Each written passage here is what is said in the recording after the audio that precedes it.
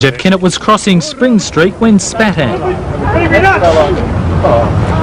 Cyril has left Hawthorn and he said that he won't be coming back, and it's all due to Jeff Kennett. I was later to be informed by a very reliable and trusted source from the child welfare field that there is a file containing serious child sex offences against boys by Jeff Kennett, but because of his enormous power in Victoria, the police would not act on it. I also discovered from a former sex worker that Jeff Kennett frequently paid St Kilda boys sex workers for sex, and that one of the boys talked too much to the wrong people and ended up dead in an accidental heroin overdose.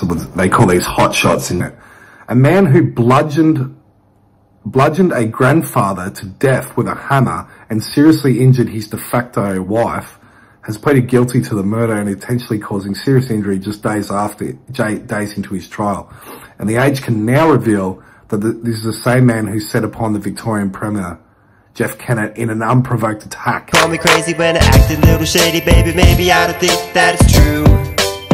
Your reality, it's a hoax and it's phony, and I really wanna stand by you. But I won't wear the mask, I won't take the step, I won't put my soul on the line. I'm not afraid of you, man, it might look like I'm damned, but I'm strong and I know I'll survive. I won't wear the mask, I won't take the step, I won't put my soul on the line. I'm not afraid of you, man, it might look like I'm damned, but I'm strong and I know I'll survive.